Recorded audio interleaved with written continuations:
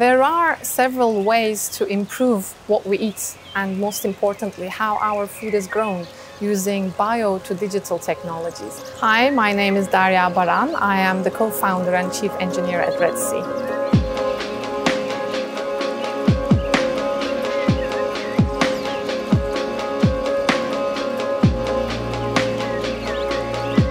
I am a material scientist and a chemist, and my passion is about renewable energy resources and their sustainable production. And my role at RedSea is breaking the energy nexus. For this, we have developed a heat-blocking roof called Iris. It actually blocks the near-infrared light entering the greenhouse and allows a more energy and water-efficient environment for the plants.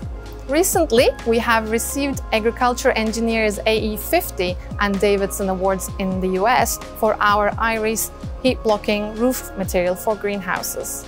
And we combine this technology with our smart monitoring system Cortex, which we developed in our company to make data affordable and accessible to growers at the moment in 7 countries, and we would like to grow globally. It is estimated that the world needs to produce 50% more food by 2050, and yet agriculture uses 70% of the fresh water today, and in hot climates it can go up to 90%.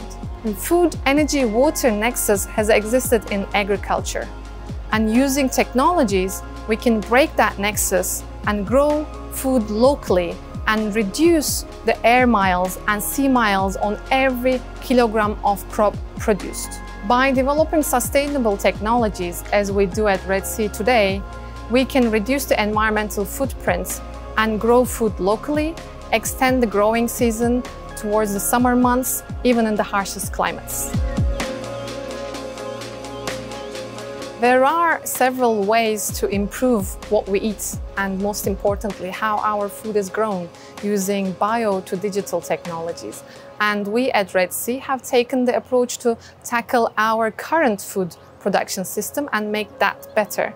The technologies we're developing today dramatically increase the sustainability of our current food production and thus making better food for people around the world.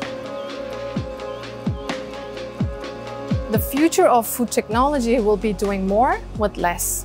While it's plant science to improve plant yield, supply chain improvements, or material solutions to reduce the resources that we use, it will definitely be about increasing sustainability.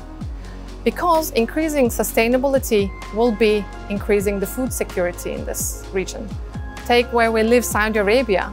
If we can grow food locally, then we can import less and reduce the environmental footprint, and thus we can have food security for millions of people. We are developing technologies faster than ever before, and I'm glad the food sector is also benefiting from that. So I think any technology that is aimed towards food waste is of high importance. To see that how much resources, effort, and passion that we put to grow our food, it is so sad that it's going to waste. So it's very important to use our technologies towards this food waste. Apart from that, I think supply chain improvements and traceability of our food using QR codes and embedded into blockchain and so on would be very important in the future. And biological and material solutions, again, to improve the shelf life of our food is very critical. And lastly, if you go to cities today, you will see a lot of food is packaged in supermarkets. And to find renewable and sustainable packaging for our food sector will be very important again in today and also in the near future. We have women in tech. I'm a woman in tech. I think we just need to make them more visible so that others can see a path for their own careers and see what is possible. And I think in general, we need more people in tech. So today we are developing technologies faster than ever before, but we're hit by global challenges. Climate change, global crisis, increased population are problems that we need to come collectively to find solutions for.